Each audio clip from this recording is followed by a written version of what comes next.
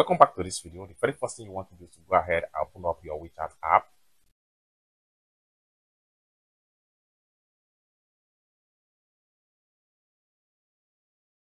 Go ahead and click on me.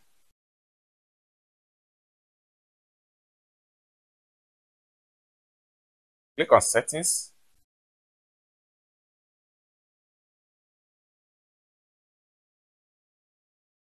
Click on switch account. And you'll be taken right here. What you need to do is to click on add account.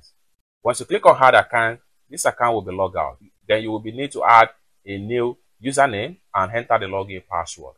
Follow the prompt and the account will be added successful right here. It's that simple. So this is how to use two WeChat accounts on a phone number without any stress. For more tutorial tips and tricks about WeChat app, consider to subscribe. Thank you so much for watching and I hope to see you in my next video. Bye for now.